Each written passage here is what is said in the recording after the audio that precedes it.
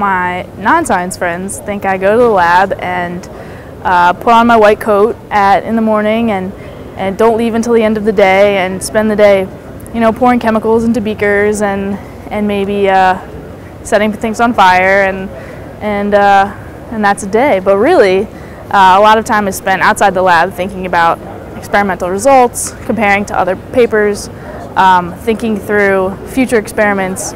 Less time is spent in the lab than they probably would think about. When it's concerning school, they see that I only teach one class a semester, so they think I have a lot of time, and they're wondering what in the world am I doing.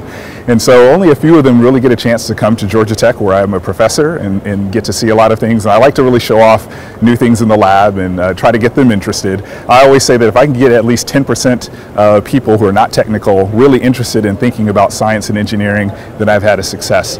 Well, they hear materials engineering, and I think the first thought is fabrics or ceramics like coffee cups.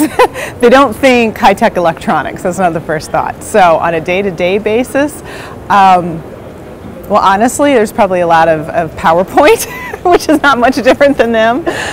But I think they also imagine the labs.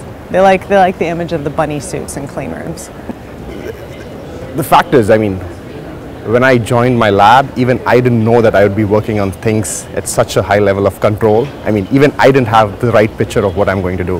And now that when I've been here working for like 6 years now, so it's the kind of control that we have in a lab and the kind of work we do is really exotic. So, even I didn't have a good picture of what I was about to do, so I can just imagine what my non-science friends would be thinking. They would have absolutely no clue what I'm doing. So.